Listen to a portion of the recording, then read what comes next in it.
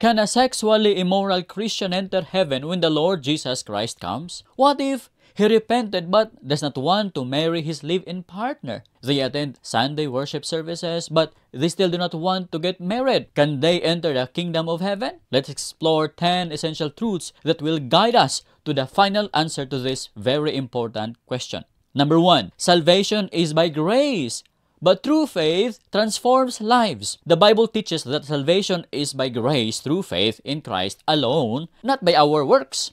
Ephesians chapter 2 verse 8, 9 to 10, and Titus 3:5. However, true faith, if genuine, will produce fruit.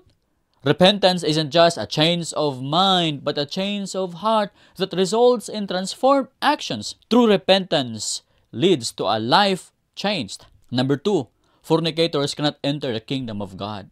Living together without being married while engaging in sexual relations is referred to as fornication or sex outside of marriage. And this is the judgment of God for them. 1 Corinthians chapter 6 verse 9 to 10. Know ye not that the unrighteous shall not inherit the kingdom of God? Be not deceived. Neither fornicators, nor idolaters, nor adulterers, nor effeminate, nor abusers of themselves with mankind, nor thieves, nor covetous, nor drunkard, nor revilers, nor extortioners shall inherit the kingdom of God. Number 3, true repentance leads to turning away from sin. Can someone truly say they have repented if they continue living in sexual immorality? True repentance means turning away from sin. While repentance saves, genuine repentance is always followed by actions that reflect a transformed life. 1 John chapter 3 verse 4 to 10 says, no one who lives in him keeps on sinning. No one who continues to sin has either seen him or known him.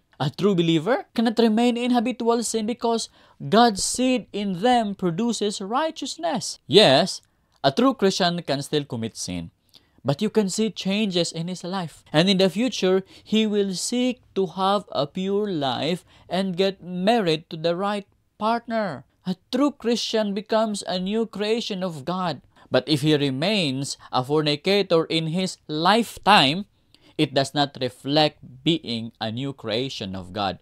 He is a fake Christian. When a true Christian sins, he feels guilt and fear, for he knows it is not the will of God. Number 4, external acts of worship cannot cover ongoing disobedience. You might say, I attend church every Sunday, I sing worship songs, I give offerings. Surely this is enough. But is it? Can external acts of worship cover a heart still in rebellion against God's will? Matthew chapter 7, 21 to 23 says, not everyone who says to me, Lord, Lord, will enter the kingdom of heaven, but only the one who does the will of my Father. Worship is not about lip service, but a heart that has truly turned to God and a life that follows His commands. Number 5, worship is more than a Sunday attendance. It's about daily obedience. Worship isn't just about what we do on Sunday. It's about how we live every day. You may lift your hands in praise, but if your heart is hardened and you continue in disobedience, are you truly worshiping? Mark 7:6 says, these people honor me with their lips, but their hearts are far from me. Worship without obedience is hypocrisy, my brothers. Number 6, can we continue in sin and still enter heaven? Can someone continue in sin, live in disobedience, and still expect to enter heaven? The Bible's answer is firm no. True repentance means turning away from sin. You cannot call yourself a follower of Christ while continuing to live in sexual immorality with your partner, thinking that attending church is enough. Hebrews 10:26 says, if we deliberately keep on sinning after we have received the knowledge of truth, no sacrifice for sins is left. Number 7, the path to heaven, through repentance and faith in Christ. The path to heaven is through true repentance and faith in Christ. It requires acknowledging your sin, turning away from it, and trusting Jesus to save you. When you receive God's gift of salvation, His seed is planted in you, and you begin to live out His will. Now, true repentance and faith go beyond merely attending church services or singing songs.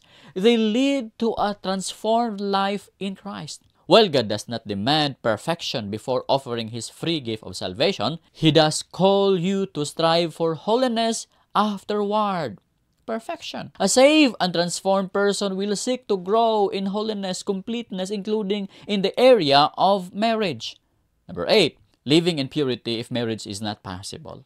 If you choose not to marry your partner, the action of a true Christian or believer would be to remain friends and avoid sexual contact. This reflects the heart of a Christian who desires to honor God in every area of his life. The final answer: can you enter heaven without repentance? Can you enter heaven if you have a hardened heart, refuse to get married, and continue living in sexual immorality when Jesus returns? The Bible's answer is clear: no. True repentance leads to either getting married or living in purity. Only a heart that is truly repentant will enter His kingdom. And number 10, however, when you truly repent seconds before the rapture, Jesus will take you to His kingdom. However, we don't know the hour of His coming. So He commands us to get ready. How? By true faith and true repentance.